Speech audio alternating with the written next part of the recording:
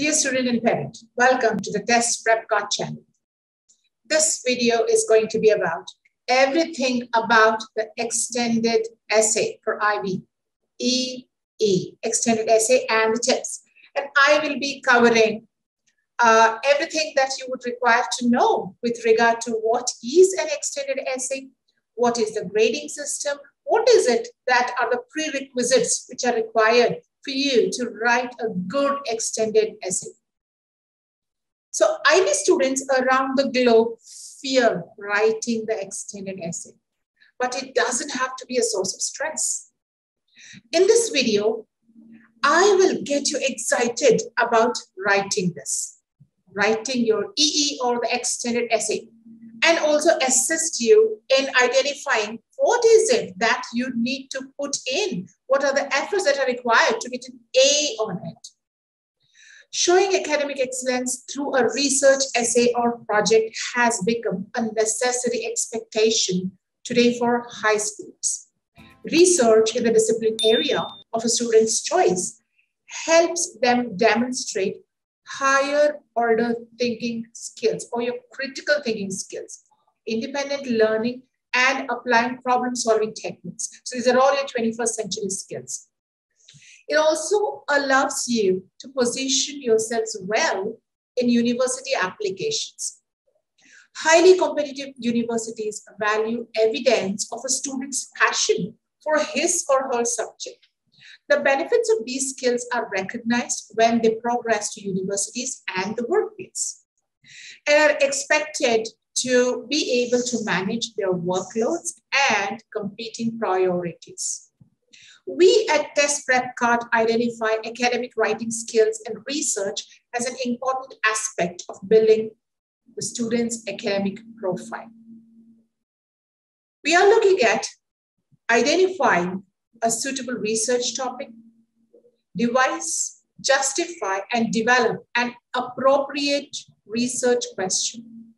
Carry out the research using appropriate research methods, following appropriate academic conventions for writing.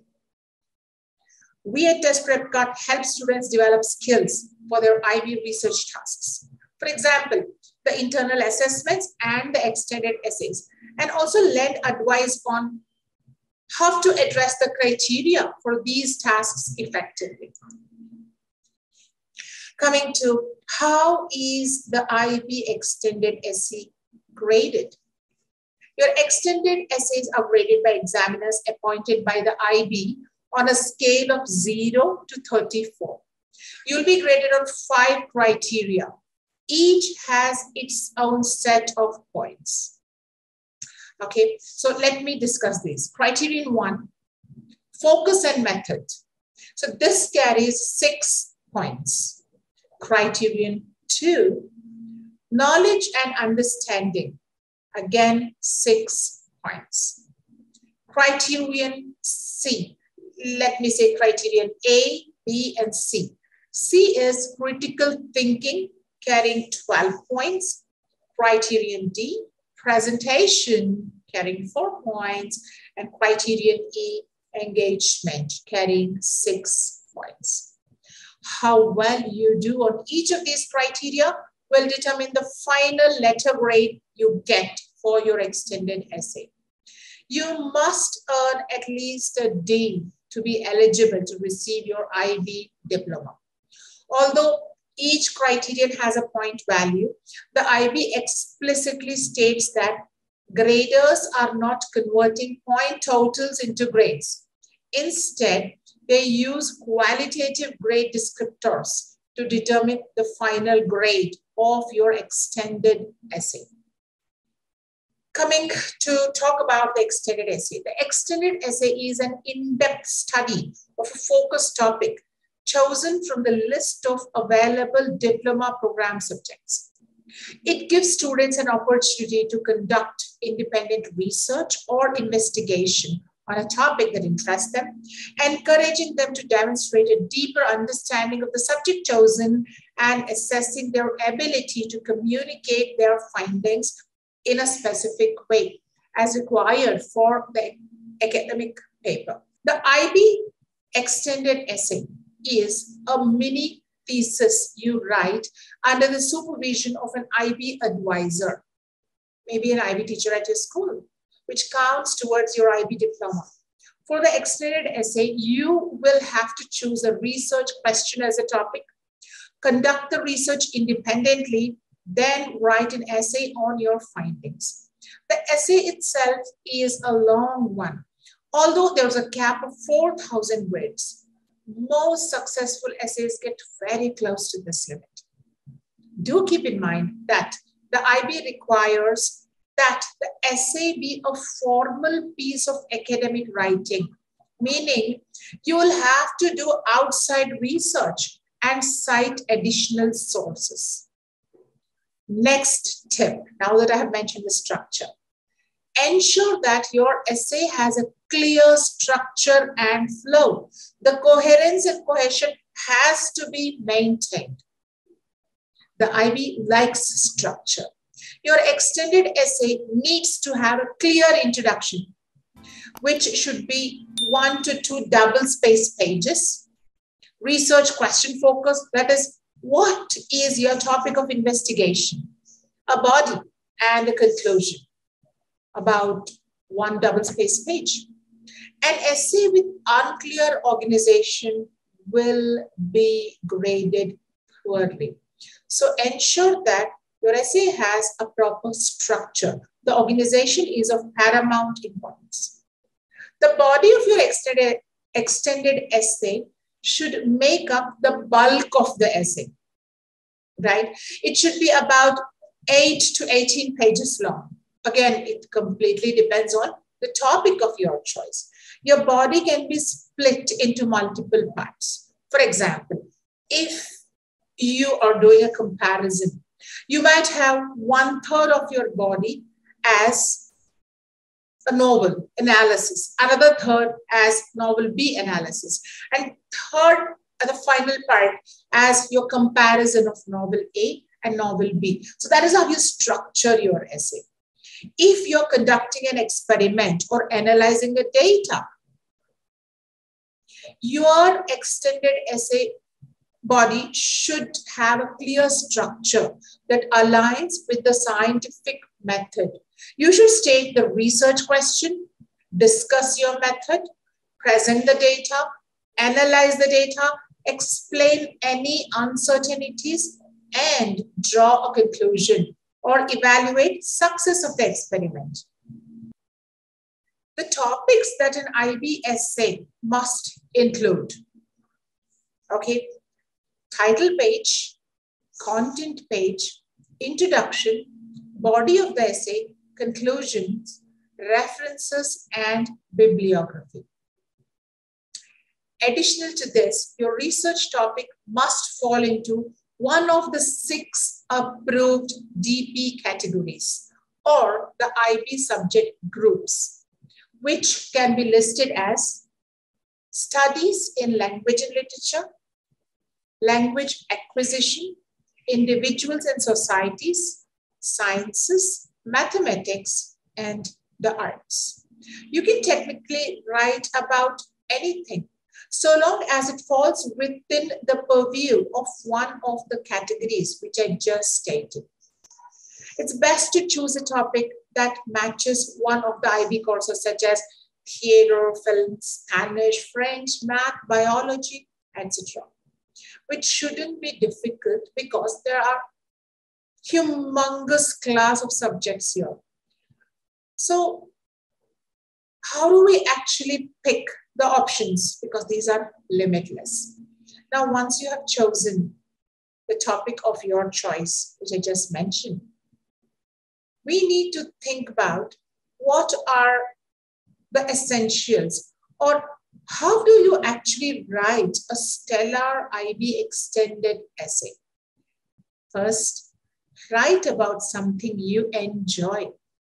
You cannot expect to write a compelling essay if you're not a fan of the topic.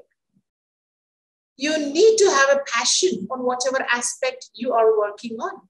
Try to identify what you're passionate about. Start thinking by asking yourself questions like, which classes do I enjoy the most and why? Do you like math because you like to solve problems? Or do you enjoy English because you like to analyze literary texts? Keep in mind, there is no right or wrong answer when it comes to choosing your extended essay topic. You are not more likely to get high marks because you're writing about science. Just like you are not doomed to fail because you've chosen to tackle the social sciences. The quality of what you produce, not the field you choose to research on, will determine your grade. Once you've figured out your category, brainstorm about more specific topics before putting pen to paper. Think about what was a favorite chapter that you enjoyed in that particular subject, in that particular class. Was it astrophysics or was it mechanics?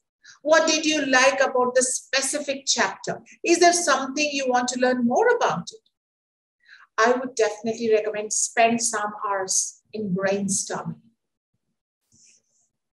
One last note, if you are actually stumped on what to research, pick a topic that will help you in your future major or career. You will have made a choice, right? Think about a topic which would assist you for your career choice.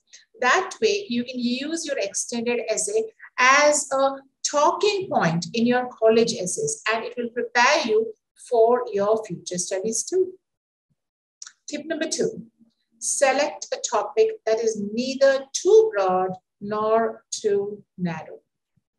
There's a fine line between broad and narrow. You need to write about something specific, but do not get too much into detail, the nitty-gritties, that you cannot cover all of it in the 4,000 word limit, which is specified. I will be attaching a sample extended essay for your reference, which I've chosen from my favorite field, literature. Go over it for a thorough understanding of how you need to structure your essay. Next tip, now that I have mentioned the structure, ensure that your essay has a clear structure and flow. The coherence and cohesion has to be maintained. The IB likes structure. Your extended essay needs to have a clear introduction, which should be 1 to 2 double-spaced pages. Research question focus, that is, what is your topic of investigation? A body and a conclusion, about 1 double-spaced page. An essay with unclear organization will be graded poorly. So ensure that your essay has a proper structure. The organization is of paramount importance. The body of your extended essay should make up the bulk of the essay, right? It should be about 8 to 18 pages long. Again, it completely depends on the topic of your choice. Your body can be split into multiple parts. For example, if you are doing a comparison, you might have 1/3 of your body as a novel analysis, another third as novel B analysis, and third, the final part as your comparison of novel A and novel B. So that is how you structure your essay. If you're conducting an experiment or analyzing the data, I hope you found this video talking about the IB extended essay useful. In case of any further doubts or clarifications, do comment, get in touch with TestprepKart in the link description provided below. Comment, connect with us, and do subscribe and keep yourself updated about the latest topics with regard to SAT exam. Thank you.